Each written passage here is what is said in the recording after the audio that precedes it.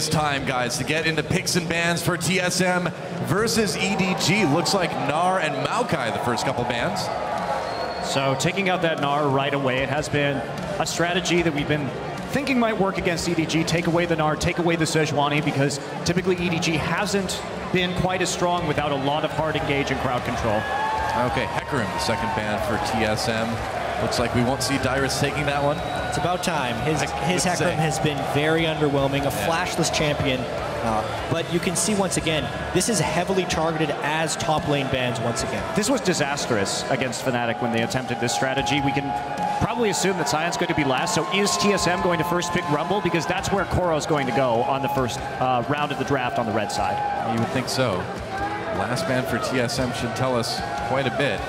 Yeah, there's also the fact that in TSM's 3 defeats, Urgot has been picked by the opponent. Rumble. Every single one of them. TSM ends up banning the Rumble themselves, which would line up a Sion ban, but this is a trade of things. Would TSM just go all out, pick Urgot, and then throw Dyrus to the Wolves? Well, it wouldn't be the first time, would it? Not quite. All right, let's see what this last ban is going to be. Long time. Are they going to give the Sion over? New team SoloMid. Last ban will be Zed. Zed, okay. Surprisingly. Huh. Well, what do you know? And the Shyvana possibly for TSM. A champion that Dyrus, who knows, maybe could see some success on. Smite Shyvana, we've seen it work very, very well in other regions. But is it first pick worthy? Do you give up too much? I would love this. I would love the first pick Bard, but we're not going to see it. I'm sorry. I'm so sorry, guys. There are so many things that are first pick worthy. Urgot is the most first pick worthy. It's something that has been first picked against TSM twice so far. However, this does leave up plenty of things for EDG since there were such heavily focused top lane bans. A Kalista still available as well, too. Maybe a Lissandra? You think that's actually got a chance of getting locked in, Monty?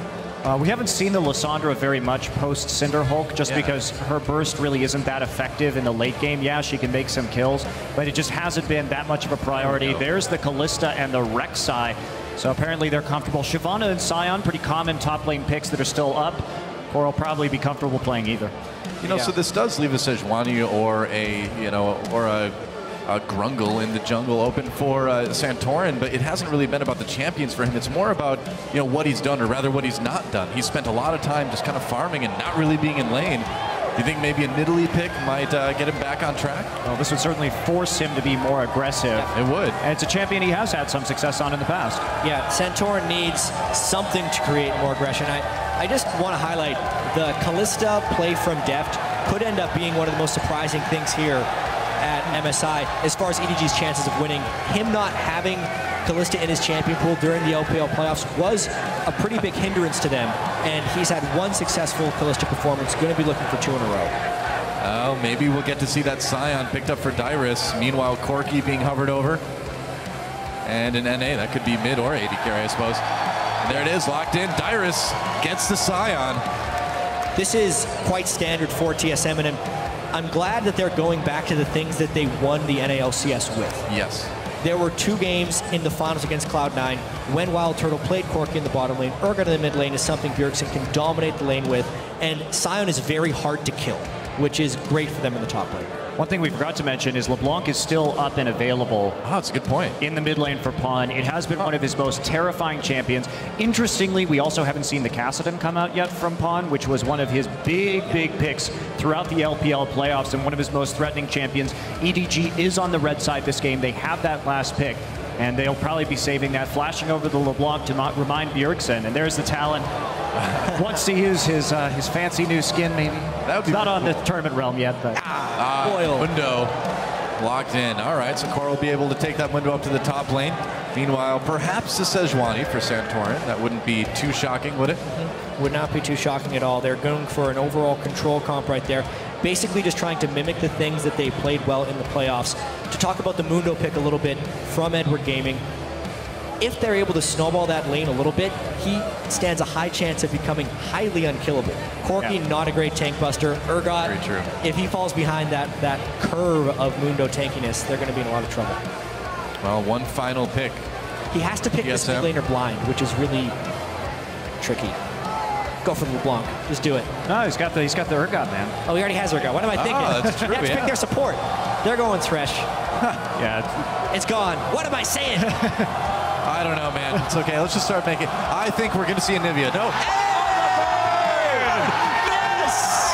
Lustboy will be playing Bard. Are you kidding me? I'm a very happy Doa right now, guys. I love this champion. I've loved him from the very moment he came out. Yeah, and honestly,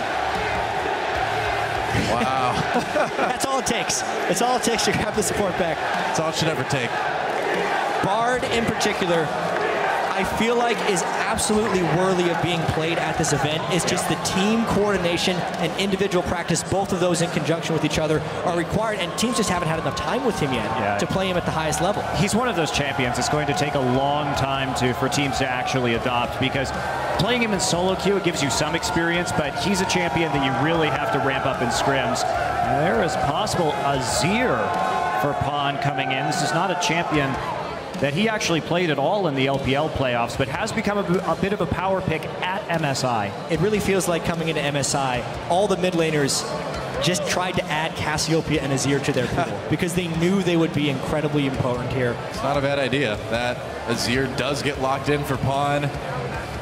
I'm just excited, man. Bard, finally. And TSM putting it all on the line here. Dyrus getting a champion that he's done very well on. That mid Urgot for Bjergsen. I'd say going into this one, compositionally, things looking pretty solid for TSM. Yeah, I have no idea how this Bard's going to play out. I have no idea how experienced TSM is on it.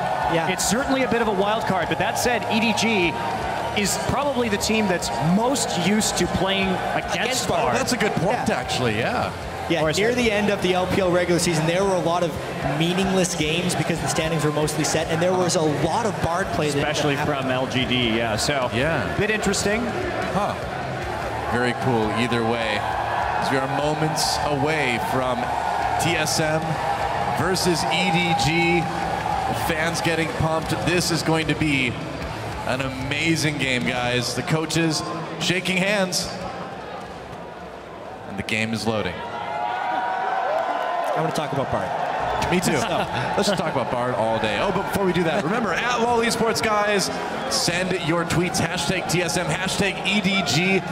Let us know who you think is going to take this one. I think I've got a feeling I know which way the crowd is leaning.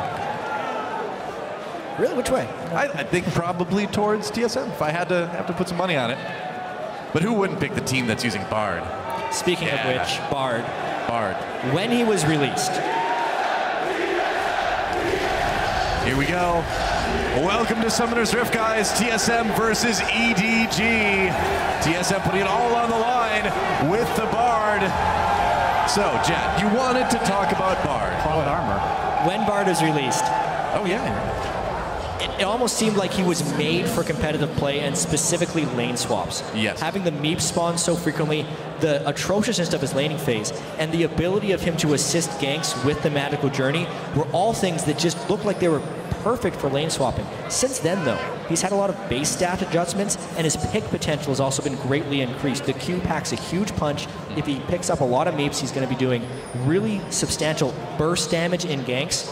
And as TSM has generally found all of their success in the lane swap, that's the game we're most likely going to be seeing here, is Lustboy trying to go around, meeping it up, and getting the right ganks off. Yeah, starting with the cloth armor, too. Of course, Bard does have the sustain a little bit more, so you have a few more options. But I wonder if there's a more specific, I should say, level 1 planned right here. I got this one, man. Cloth armor first, you can go into a fast Seeker's arm guard into a first item zone. See? I know this build by heart. A lot of people early on with Bard were actually starting Coin because he's not really going to be a laner. So they didn't really care about any type of lane presence item, and it was mainly just about roaming around.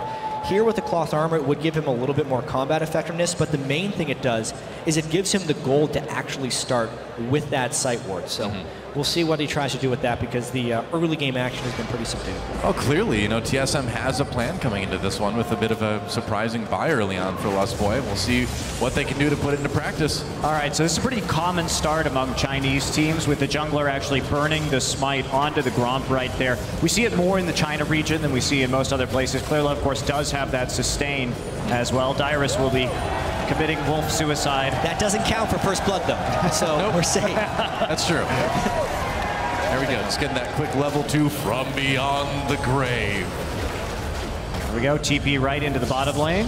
And onto Kalista. However, Rek'Sai is going to be moving down to the bottom side of the map. Koro did start up in top, so he's going to be recalling immediately. Yeah. And only 3 people for a possible dive or harassment. Not probably going to be enough, and there's the TP into top. Well, the green ward that Lustboy had purchased has been placed on the red buff of Edward Gaming, so they will know at this point Love is just going for the own red buff. Hits his first Q, that's got to be a good sign, right? Oh, a lot of damage on the pawn. Bjergsen owning up in the mid lane already. Look at that. I mean, Bard's land his first Q in lane, they basically won. Yeah, I think so. I think that's all the victory you need. Get the snare, get the win. So will they go for a gank onto Bjergsen right here from the Raptor pit? Maybe. Put a little pressure on, but Bjergsen playing it safe, playing the top side right now. And Clearlove doesn't have a lot of health. He can get some back from his passive after he burrows, but doesn't look like they're going to try that gank. Meanwhile, Dyrus farming under turret here.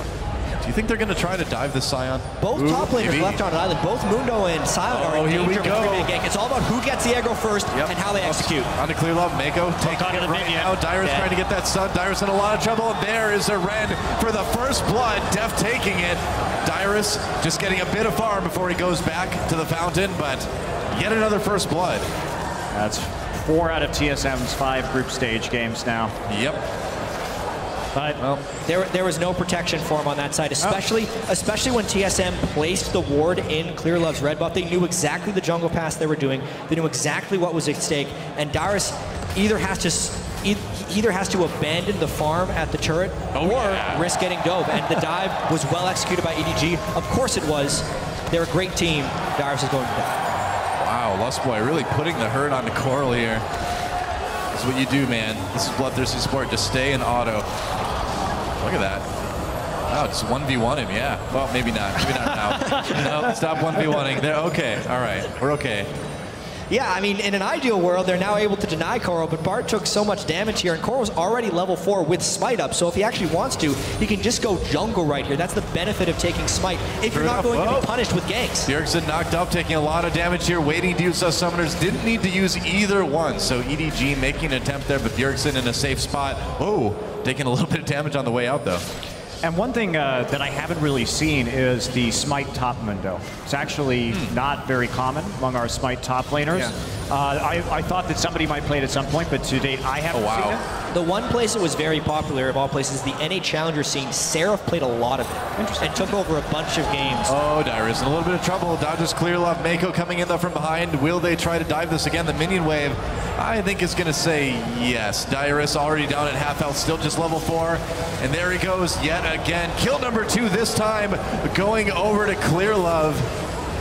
EDG is completely right to be doing this. Yeah. Santorin is never on the same side of the map as Dyrus in this tournament. Especially, you can either support him with Bard, with health packs and journeys to get out, or have that. You have to make at least some kind of counterplay, because Dyrus does not have Smite. He can't jungle on his own. So someone on the team does have to go and help Dyrus. That is now his second death under the turret. And really, Lustboy hasn't been doing a whole lot in lane. There's not really a lot of reason for Lustboy even to be on the top side of the map at this point in time. Because Santorin hasn't been going for the dives, they haven't been setting him up in response. We should see Bard moving around the map more instead of just standing in topside and getting hit by cleavers. Well, yeah, that's the whole idea, is you start to chain those chimes. You can really move around the map fast in that lane swap. Maybe go save Dyrus, you know, maybe make a gank in mid or something like that. They should be doing more with this Bard. And instead, Deft is now level 6. It's not Dyrus's fault this keeps happening, but what do you expect? A nice death sentence onto Dyrus. That's 3 kills already. Man, TSM really just leaving Dyrus out to dry yet again. So it's a little bit Dyrus's fault, but it's a systematic problem right here, and EDG is right to exploit it, as every team has done so far at the midseason invitational. What do you do if you're Dyrus in this situation, though? If you know your team isn't going to come and help, do you still get the farm as you can? Or specifically when EDG is coming down like that, you have to avoid the lane. You ask your jungler for double jungle, or you just go and try and push another lane with your team. You group up, 3 or 4 people in the top side, try and push down Mundo's turret and assist in an enemy dive if you know the enemy is going to be putting 3 people bottom dedicated to kill you. You notice there just aren't any wards as well, too, to warn him that people are coming in. I mean, you do have information from the other lanes, of course, too, but not really anything in his side of the jungle to give him that little bit of extra info. Well, it's tough because where do you put your money at that point, right? Do you use the meager amount of income that you have on wards for yourself? Yeah, very true. Yep. Wow, Deft actually with a pretty quick Runin's Hurricane. Well, he has gotten 2 kills and an assist in 7 minutes. Yep, and a dragon and a turret. Now, he has fallen behind in CS as a result of this. They've been actively pushing the wave. If we look at what's happened at the top side, TSM has been freezing for the most part, trying to play Corki back to his turret, which does make Lustboy's presence up there increasingly unnecessary. But at the same time, they have managed to actually pick up a lot of farm onto the AD carry. Yeah. Yep. And they're trying to hit. The nice thing about Corki in this composition that TSM is running is it kind of gets them over the hump into the late game. First off, you have some nice mid-game siege with the long-range poke from the Urgot and from the Corki, so you might be able to take down some early towers, and it's a little bit of an insurance policy getting in late. But this Mundo with this challenging Smite is going to be pretty terrifying, and Deft already in the top side starting to take more towers. Oh yeah, Smite Mundo in the late game turns into a total monster. As I've seen when Seraph has been able to play it. Yeah, and it's also just Cinderhulk combined with the AoE from Mundo is extremely good at split pushing. And there's not a really good answer as to who is going to deal with the split pushing from TSM. Yeah, at this point, TSM needs to control this and find a way to fight around the next dragon for the most part. Or they can need to send an overwhelming force top lane and push this down. But since it's already a Hurricane Callista, you're not really pushing against that very easily. The options are very limited right now. Right, and the nice thing for Deft is he can stand up here and continue to clear waves. Meanwhile, Wild Turtle has to use mana to actually clear those waves effectively. Yeah. So eventually he's just going to run out of mana if nothing else changes, and it'll be pretty hard. I would say so.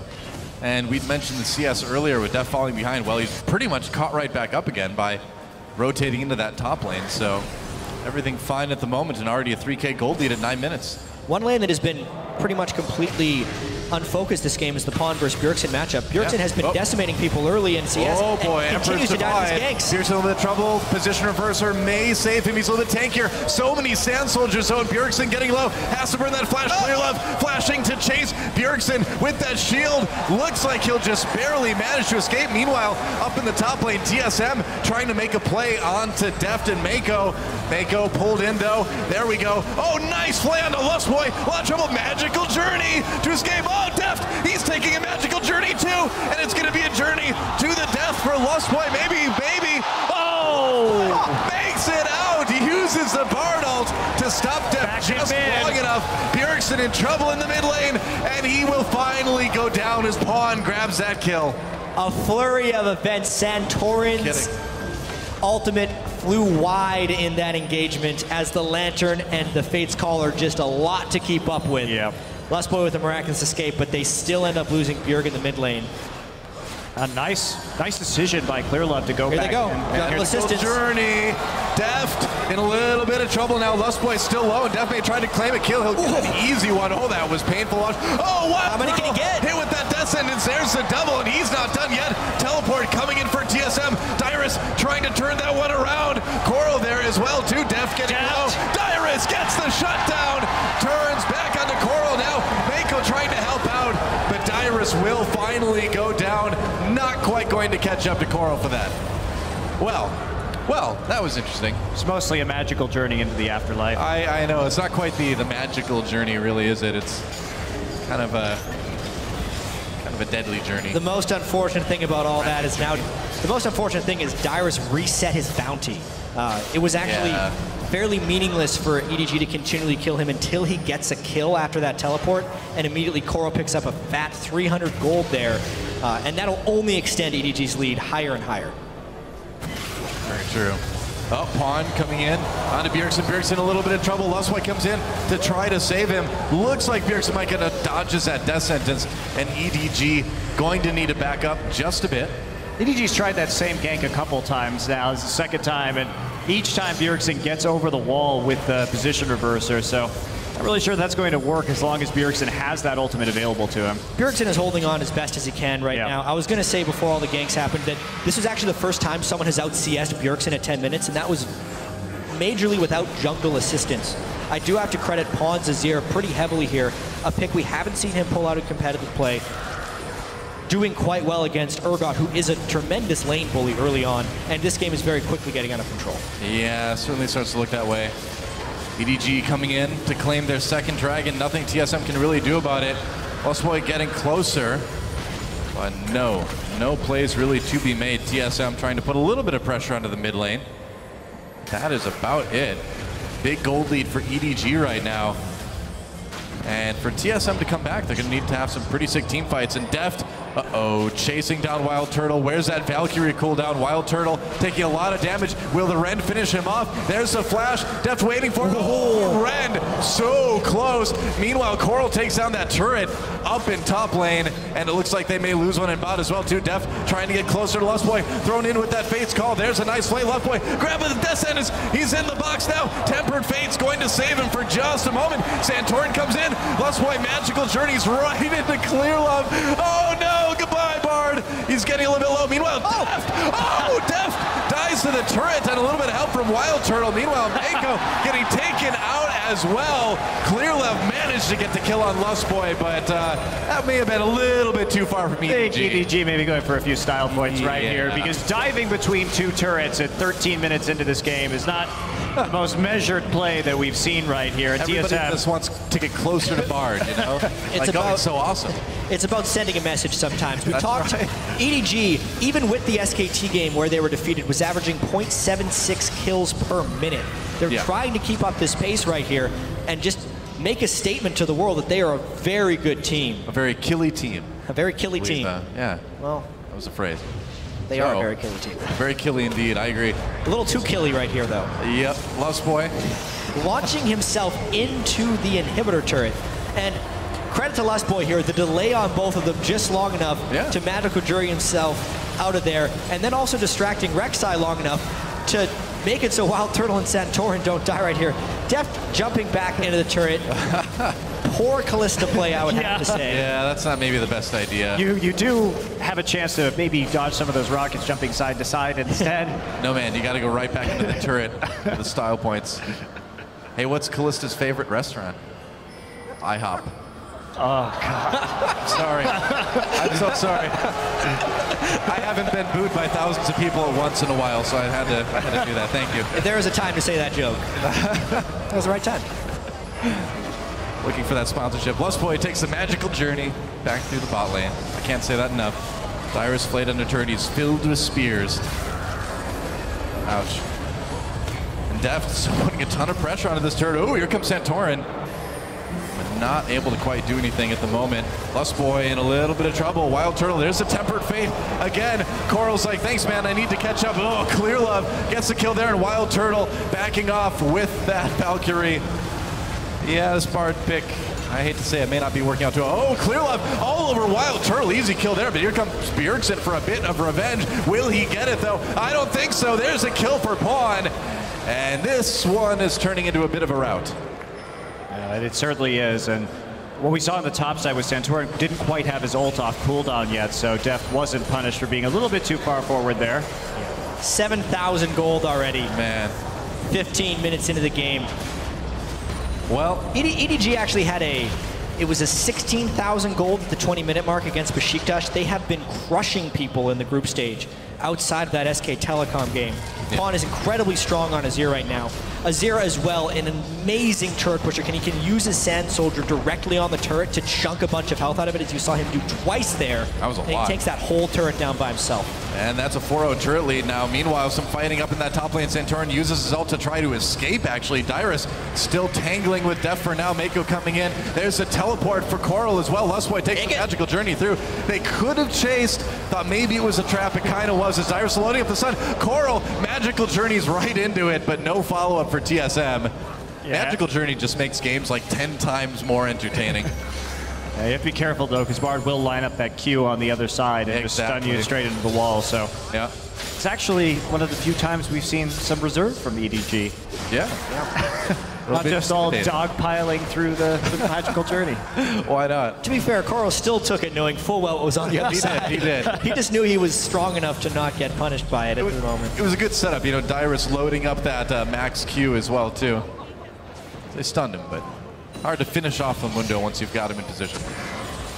Yeah, this Mundo getting pretty darn scary, too. Yeah, at this point, we need to start looking at the rest of MSI and the games that we have coming up, too, because at this point, TSM has 1 win against Besiktas.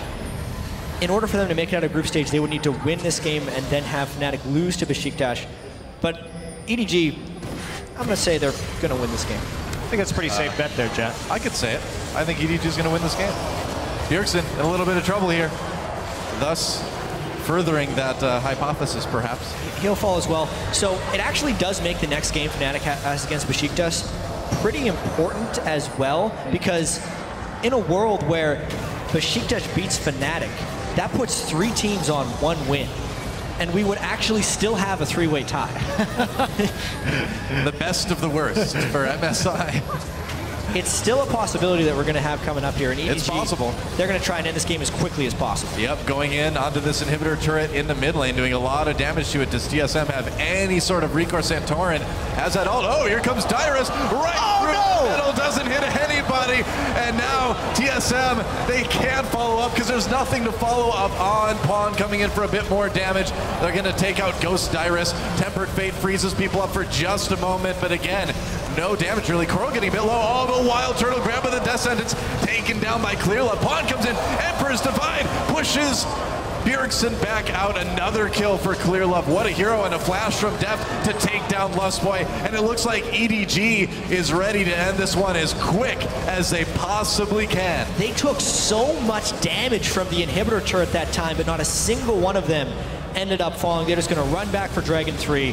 Well, Tempered Fate, not doing the best things in combination with the Silent Ultimate. He kind of moved through, right through everybody, straight into the Azir turret during that siege. But man, Pon's Azir mechanics are incredibly smooth to travel to those Sand Soldiers and then knock people back with the Emperor's Divide. He really has those combos down nicely. And we actually had some internal questions about Pon's champion pool coming into MSI, because we were looking at the champions he was playing against LGD in the LPL finals, and they were all very assassin-based picks, very low wave clear, and not really playing into the control mage style that we saw out of SKT in the LCK finals, the Azir and the Cassiopeia. And we're also thinking, like, how hard would it be for Pawn to go back to these picks? Because back in the day, he was an Orianna player, very good one at that, and he should be able to pick up those control mages. Running straight through the Zhonya's man right there to his demise. Yep. Through one turret into another. And then just EDG are so far ahead at this point. You can watch everyone taking their turn at dealing with that turret laser over and over again. No one actually falling down. Oh, EDG takes an easy Baron, and now they'll move back into TSM's jungle. Coral has so much money right now. He hasn't been back to shop in a really, really long time. He thinks this is ARAM, man, where he has to die to go back and get items, apparently. 2,400 gold currently on Coral. Maybe time to hit the B button there, Coral. Well, as long as you can keep sustaining with that Mundo ult. I guess. I mean, why not? Who needs items when you can lock in Mundo? Another turret going down. EDG continuing to push towards what will probably be the end of this game fairly soon. They've got the Baron buff. They've got all the power. Coral, though. Oh, here comes Dyrus coming in, and he does hit a couple people, but where's the follow-up? Clearlove blocking a lot of stuff. Dyrus gets flayed back in, filled with spears yet again. He is going to go down. That is that Tempered Fate used again by Lustboy. Didn't really get a whole lot done, as it hasn't gotten a whole lot done all game. There goes the inhibitor turret. Whoa, Pawn bending the Sand Soldier to try to get in on Santorin. And look at that, flash Death Sentence doesn't connect with Wild Turtle. I could watch Pawn play Azir all day, man. So bending the Sand Soldier like that is really, really difficult. More difficult than an insect move would be on Lee Sin. I've talked to a lot of people who've tried to pull it off. You have to get the timing perfectly, because the way it works is you place your Sand Soldier, you then E towards it, and as you're about to connect, you cue it forward. So you end up bending yourself to whatever direction that is going eventually. If you do not get the timing exact, it doesn't work, and you end up just looking like a fool. Yeah, well, Pawn's definitely not looking like a fool this game. 2-0-5. Only 3 deaths total on the EDG side of things. as they're an enormous amount of gold up, about 13,000 right now. And see Deft just going for the QSS as well right afterwards, taking no chances against Bjergsen. Makes sense. So also, the time in which EDG wins this game is not without consequence. In the event of a three-way tie for first, which would happen if AHQ beats SKT later, the way the three-way tie works is the two teams that have the slowest time in their victories play each other. Yeah. So the team that wins the fastest would actually get the higher in that mini tournament. Well, Santorin lands the ult on a couple members of EDG. Bjergsen's still in a lot of trouble here. Lustboy trying to save people. They do take out Bjergsen. Now Santorin in a little bit of trouble. Another kill for Clearlove. Clearlove 8-0-7 this game on that Rek'Sai. Crazy stat line for him. As we near the end of this game, Pawn just bending those soldiers for fun, man, just showing off at this point. Mako taking some turret damage, barely escaping with his life here. And Wild Turtle, here comes Dyrus. What can he do? Oh, pushed back by the Emperor's Divide immediately and nearly blown up at the same time. Mako still sticking around, throwing out those death sentences, and Deft hopping his way towards another kill on the inhibitor down in bot lane. All three inhibitors are going to be down at this point, and the low health on EDG should be a bit of a concern normally, but these guys just don't seem worried about anything at the moment. Pawn, to Zonia's though. Yeah, a lot of damage. Dyrus gets the kill there. Now EDG on the run. Tempered Faith, it lets TSM catch up. They're gonna kill Deft as well. Bard making things happen. Clearlove trying to get away. We got one good Bard ult, guys. We got one good one this game. I'm happy. Oh, Santorin comes in. They're going to try to get a kill on the Coral here as well, too. Oh, yeah, right into Lustboy. Lustboy getting bloodthirsty. Can't quite finish off Mako. Going to try to make a play. Wow, magical journey. And Lustboy flashes for the bloodthirsty kill onto Bard. Coral still trying to move out, but here comes Clearlove. Nice double knockup. Wild Turtle. They still haven't killed him. Oh! Are you kidding me? Well, I don't even know. I'm done. I'm done, guys. Clearlove. Santorin coming in. There we go. Finally gets the kill on Coral, but gives the double over to Clearlove. At this point, it's just a melee, man. I don't think anyone's trying to end the game now. It's just Fight Club. Brawl time. It's the small things that count in this game. You already broke the first rule, Doa. I talked about Fight Club. I always do that, man. I'm the worst Fight Club member. Clearlove didn't even bother to go back. He just wants to try to 1v1 Bjergsen with a half health, apparently. TSM's inhibitors are cycling alive and dead right now, so EDG can waltz in pretty much whenever they want here. Clearlove doesn't want to stop. Bjergsen's like, this may be a trap. No. Here it comes. Clearlove getting low. Oh, wow. Deft is like, no, that kill is mine. Oh, goodbye, Lustboy. Pawn taking another one, and now EDG maybe thinking about ending this one. Maybe thinking about just getting more kills, too. I think maybe more kills is the way to go. Hey, they're keeping up their kills per minute stat. This is more than 0.76 kills per minute. They're going for more than a kill a minute this game. Another Emperor's Divide knocks Wild Turtle right into Clearlove for kill for Wild Turtle. Thank you there. Dyrus gets pulled in with that death sentence, doesn't land that stun. Meanwhile, Deft, Santorin just trying to take down Pawn. The turrets are getting taken down in EDG, ready to end this one. There goes the Nexus. Now that both Nexus turrets have been taken out, Santorin just hanging out. Mako tangling with him. There's the Flay, and Deft wants another kill. Oh, Wild Turtle blew up Pawn. And apparently this game is not going to end yet, I guess. Wild Turtle backing off now as Coral jumps in there. Uh-oh, Corky in trouble, gets taken down, and now the Nexus finally focused. 27 kills in 25 minutes for EDG as they take the game over TSM. It's over. And the thing about EDG and the style of play is when you individually outclass your opposition role by role, you can continue to play this very grinding style because you can bet on the fact that you'll outplay and get a gold lead and keep on expanding that lead through further outplays and then itemization. And the thing is, especially in this game, EDG also won the strategic match as well. They were able to isolate Dyrus down in that bottom lane, no support, continually attacking that weakness again and again and again, putting Dyrus out of the game and also snowballing Clearlove ahead. At that point, they could use Deft and Clearlove to just take over the rest of the map. So they have the mechanics, but they also have the strategy this time around. Yeah, true enough. Well, another win for EDG, and they're in prime position now to move on potentially to the playoffs tomorrow. Another strong showing from them, and another kind of puzzling game from TSM. There's going to be a ton of questions raised back in North America and within the TSM camps about why this tournament went so poorly. 1-4 right there, 4-1. Both these teams' group stages are now done. And it wasn't just 1-4 either. It was crushing defeats. So. Yep, and now guys, it's time to head over to the analyst desk for a closer look